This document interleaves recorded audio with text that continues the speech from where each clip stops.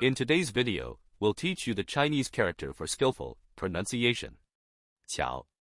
This is a fun character in the Chinese language because the character 巧 was originally an axe used skillfully by a worker that gradually morphed into its modern form.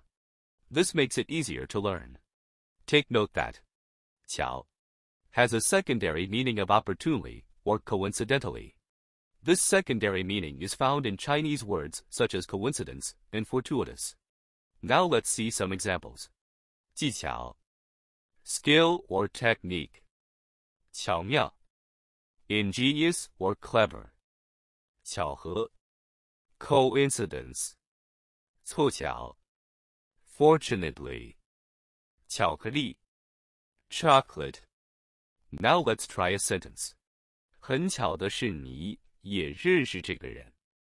It is a coincidence that you also know this person. 翻译技巧大有讲究. The art of translation calls for careful study. So there you have it. Now you know the character for skillful in Chinese. Congratulations on building up your fundamental Chinese vocabulary. Please subscribe and stay tuned for more Chinese lessons.